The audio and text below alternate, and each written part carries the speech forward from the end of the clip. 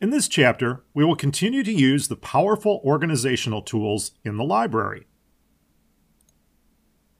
Soon these tools will become second nature, and you will be able to quickly customize the library to suit your own unique style and workflow.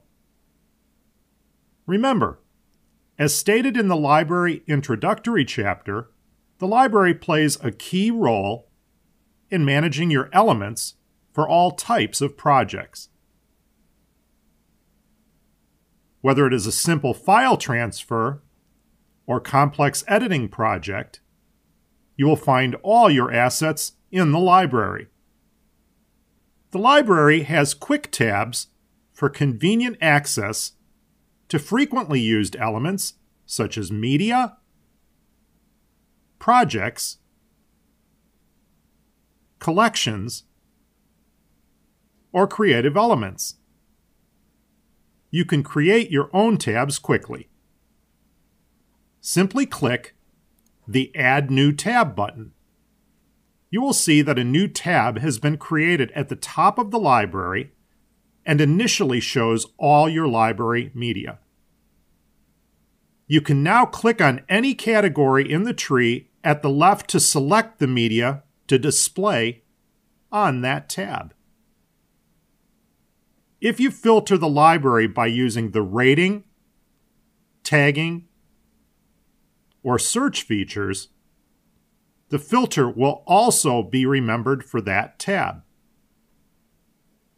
The same tabs will also show in the mini version of the library when you are in the DVD or movie editor. You can also delete tabs by clicking the X in the corner of the tab. Organizing your library using tabs will save you lots of time later. Another way of gathering and organizing frequently used creative elements is by creating a collection.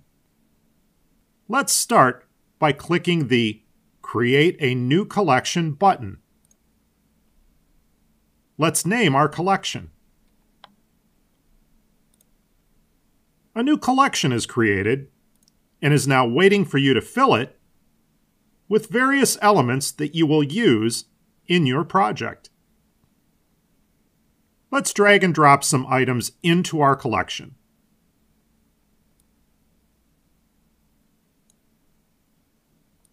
We can now click on the collection and see just the items we have added.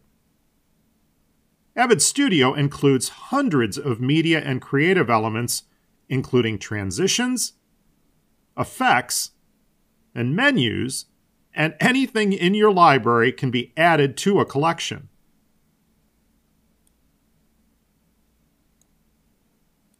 Creating a custom collection is a great way to find and access your favorites quickly.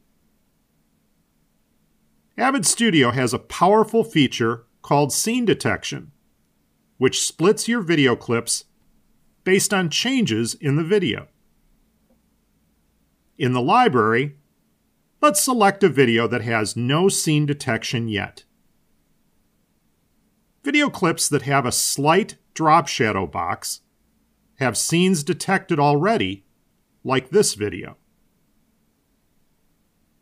This video clip does not. So let's determine the scenes on this clip by right-clicking and select Detect Scenes by Content. A process will start detecting scenes. You have a checkbox choice of showing the scenes in the library when scene detection is completed. Let's not use this here yet. Once again, when the process is complete, you will see a drop shadow box on the thumbnail. Now let's show the scenes by right-clicking on the thumbnail and selecting Show Scenes, or by clicking on the Scenes button on the library toolbar. The library view will display clips that were created from your longer video. Once you are displaying scenes, you can open the player window and manually split the clip by using the razor tool at the bottom of the player window. Your scenes can now be added to a collection. Once they are in a collection, they can be rated, named, or tagged just like any other media. Remember, when you want to go back to the normal library view, close the Scene View window by clicking the Close Scene View button. The search window allows real-time search capabilities of the library by using names or tag information.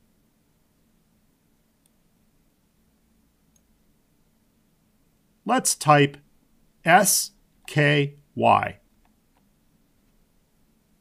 All files that have the word sky in the name or tag will be filtered and shown in the window.